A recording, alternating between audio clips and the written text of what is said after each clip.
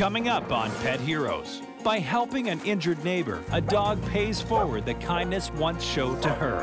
And despite deafness and old age, a loyal dog rallies to save her beloved master.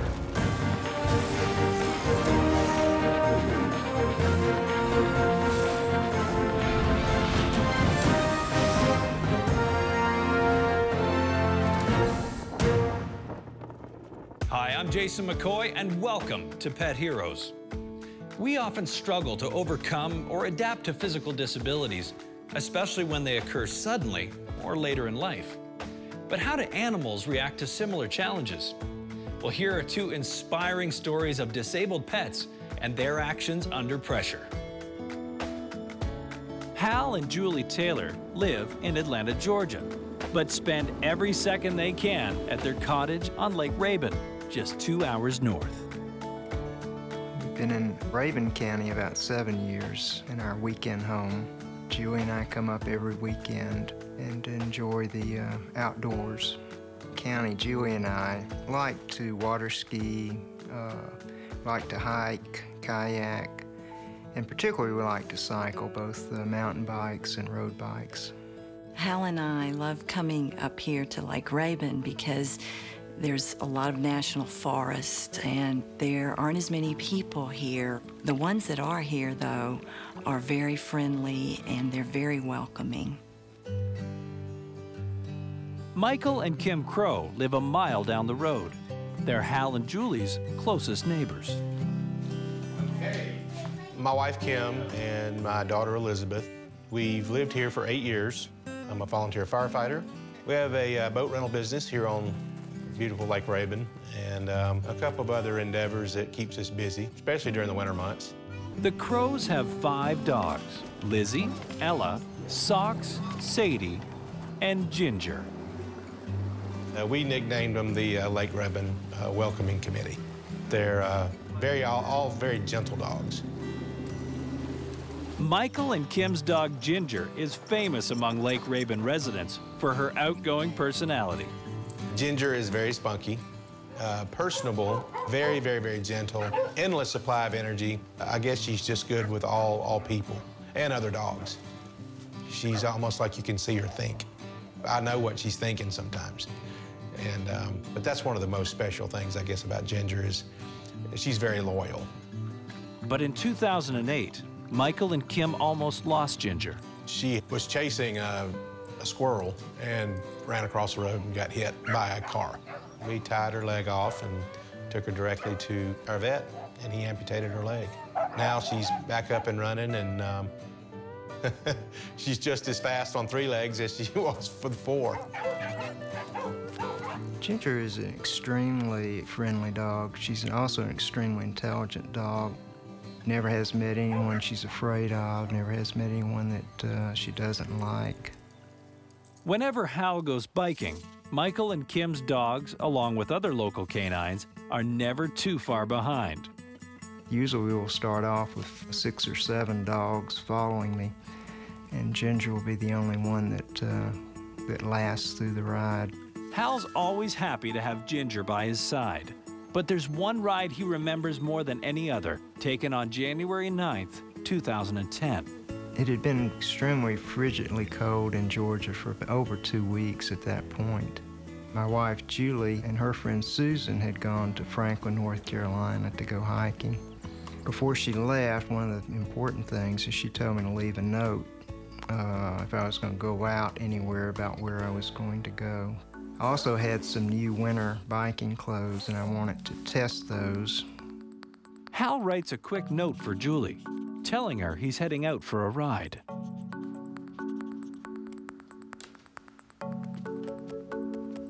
That day, I rode up my driveway and onto the gravel road.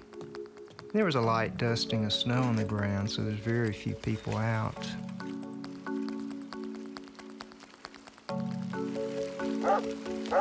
Hal hasn't gone too far before he notices he's got familiar company.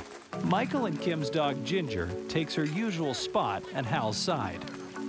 I got on the gravel road and looked down, and there was Ginger.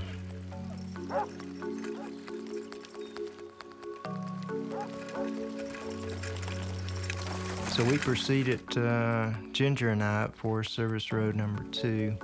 The road is a remote 8.5-mile stretch of rugged terrain.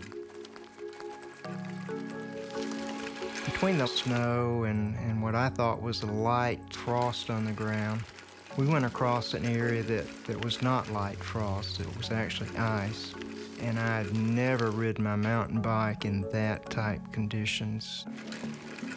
As Hal speeds over a hidden patch of ice, he loses control and comes crashing down against the rock-hard terrain.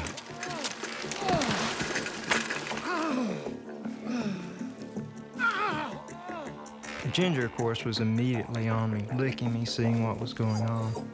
Hal's feet are clipped into the pedals, causing his body to twist as he falls.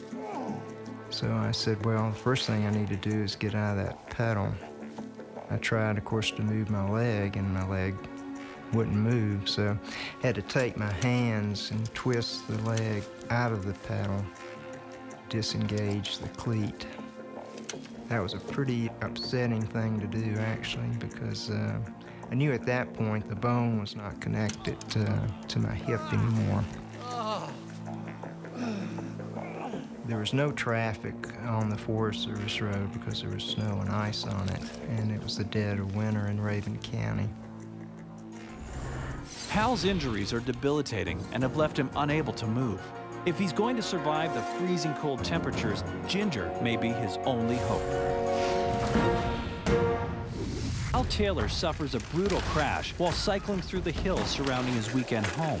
His hip is broken, and the temperature is dropping fast. His only hope right now is Ginger, a 3-legged dog with a huge heart. So I fell at 1 o'clock, and I knew I had left a note for Julie, but Julie was in Franklin, North Carolina with her friend Susan. So it was probably going to be 4 hours minimum before Julie got home. So there I was with my cycling clothes, a little damp from the fall, a broken hip, and Ginger. The snow and ice under Hal has melted away, making his clothes wet and drawing away vital body heat. He struggles to move, but quickly realizes that with his injuries, he's not going anywhere. Paramedic Trevor Stevens knows the dangers that Hal's facing. The circulation that goes through the hip here, it actually comes and branches out, goes down either leg. There's quite a bit of nerve bundles and large blood vessels that travel through that area. And anytime we get a dislocation and or fracture, there is a potential to compress those. A worst case scenario, it could lead to a loss of limb. Ginger stayed with me the entire time. Quite frequently, she would come over and I would grab her and hold on to her, and we'd both sit there and kind of huddle and stay warm together, because I couldn't go anywhere. I was over a mile from a road, and there was just no way I could move. Dr. Connie Varnigan teaches advanced courses on the human-animal bond. It's no surprise to her that Ginger stuck by Hal's side. A companion dog is not going to leave someone who needs that type of support. She doesn't necessarily know that he's injured his hip, but she knows that he's injured. He's obviously in shock. He's cold, he's stressed, he's upset. So Ginger stays with Hal because that's what she knows what to do. That's her instinctual behavior. Not only did Ginger stay with me the whole time, she would go to either end of the switchback. She would go to the far end and she would bark. When she first started doing it, I thought she heard somebody, so I'd start yelling. What Hal comes to realize is that Ginger hasn't actually found help, but is valiantly seeking it.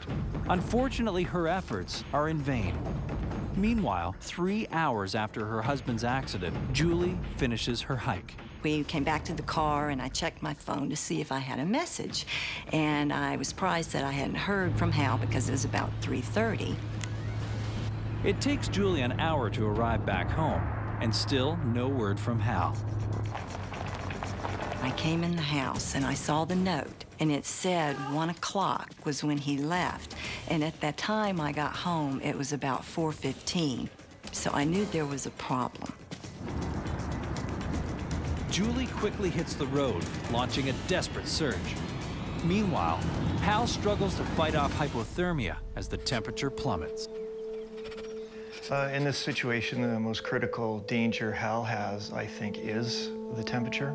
He's at the moderate stages of hypothermia with significant shivering, and the wet clothes will draw heat away from the body 25 times faster than what air will.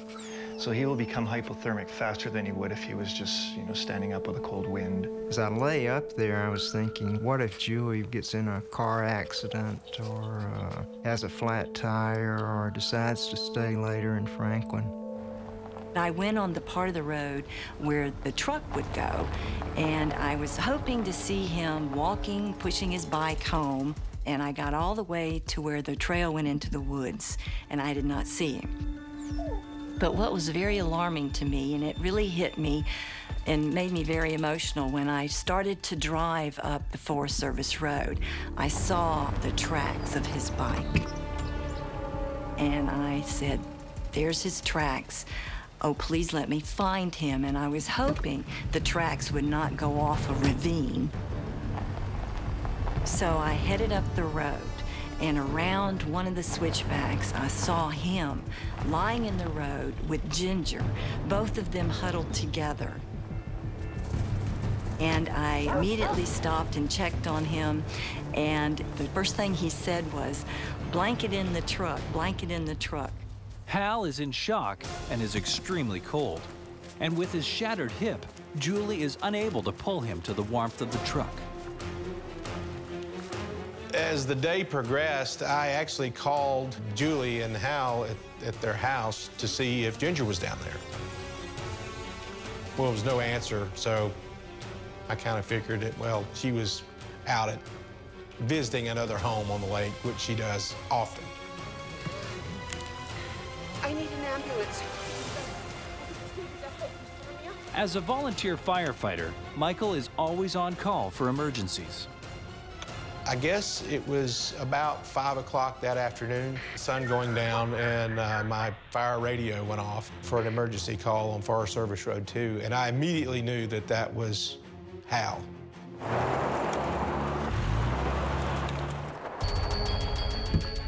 He had gotten the message and was the first one up there. And believe me, I was glad to see Michael, and I'm sure Ginger was too. Michael radios for help, which is soon on its way. Hal's core temperature is dangerously low. He's rushed by ambulance to Atlanta, where he's treated for his injuries. So I was thrilled to know he was alive. Ginger was Hal's little angel on that day. Fortunately, Hal made a full recovery. He believes Ginger's loyalty and dedication to him on the mountain was the result of her own experience following the loss of her leg. I think she remembered the care that she received, and I think I was a recipient of that on January the 9th when she was with me. That care that she received from Michael, I think, was transferred over to me.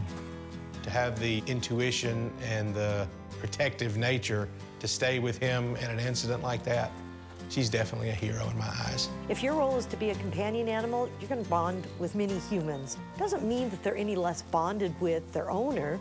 It's just that they have bonds with many, many, many humans, not just one. Our relationship with Ginger has grown even stronger since then. She was there that day when I couldn't be there, and she kept him warm when I wasn't there. And I really appreciate her for that, and I'm very, very happy of the special relationship that she and Hal have, because I also see how Hal smiles when Ginger comes running up to him as well. Ginger was in for the long haul that day, and I think if I were still up there, she'd still be up there with me. I think Ginger's a true hero. Next on Pet Heroes, a woman and her beloved dog awake to find themselves facing a deadly threat.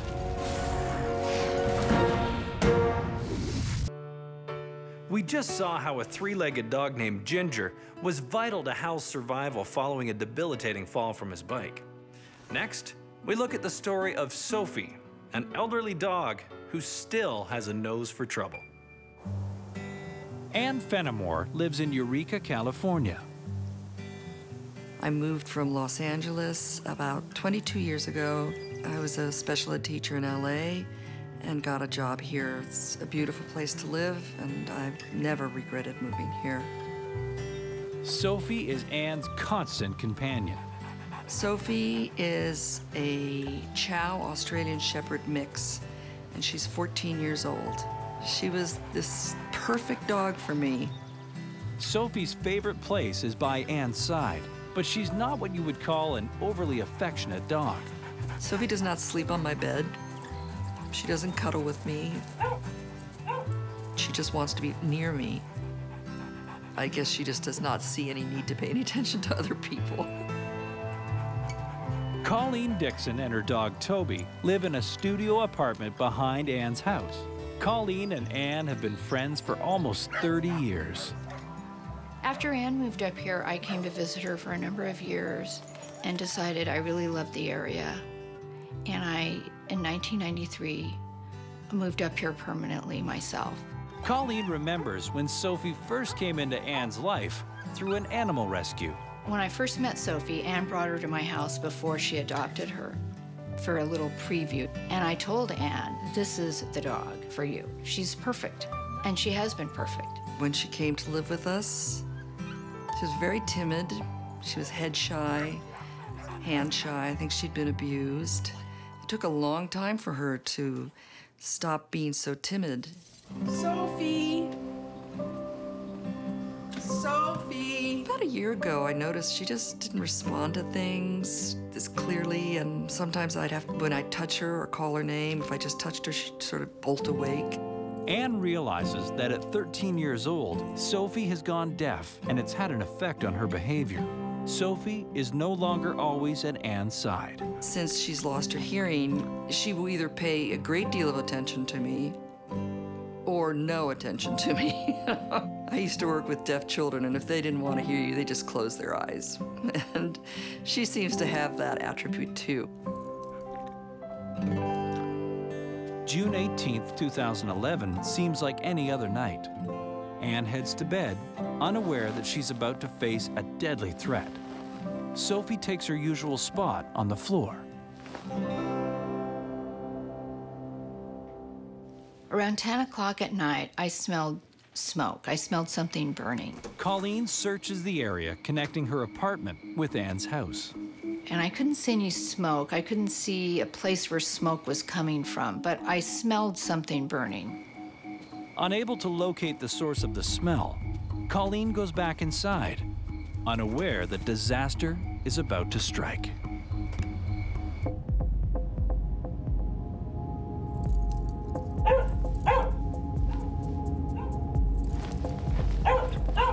I was sound asleep, and all of a sudden, I felt her in my face, all the way up on the pillow, nuzzling me.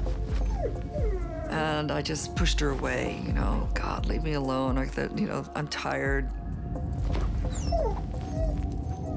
And she jumped right back on the bed and did it again.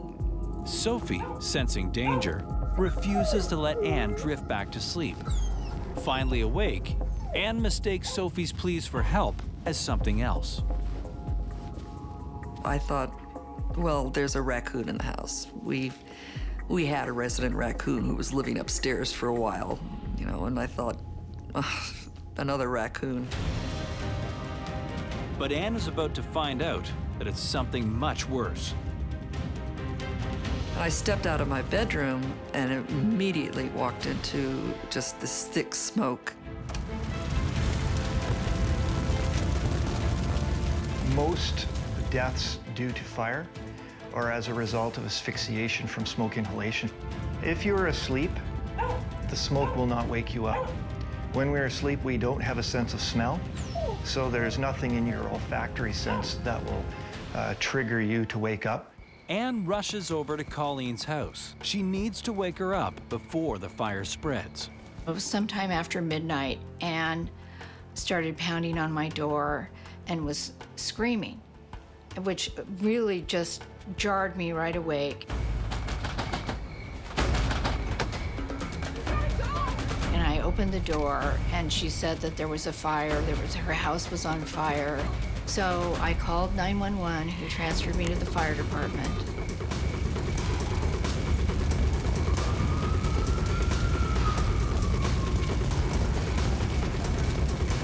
It took them a long time to put it out. especially under the house. There was fire under the house and in the walls.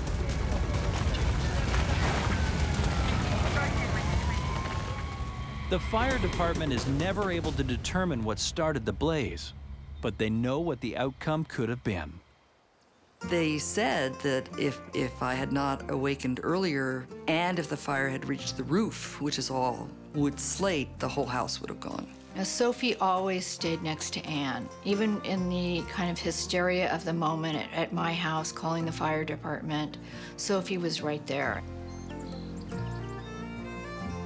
The loss of Sophie's hearing may have made her less attentive to Anne, but on the night of the fire, and every night since, she's remained by Anne's side, allowing Anne to finally begin teaching Sophie sign language, proving you can teach an old dog new tricks. Even in light of a disability, our bond is so tight with our companion animals, particularly our dogs, that animals can easily overcome their disability to maintain this bond and to support the humans who they are tightly bonded with. Sophie is definitely my hero. She's my closest companion. I take her everywhere with me, and she expects to go everywhere with me now. I can't even imagine another dog because she's the perfect dog. For Sophie, the loss of her hearing meant that she had to pay more attention to Anne, and it's a good thing she did. Anne could have easily been trapped in a deadly house fire.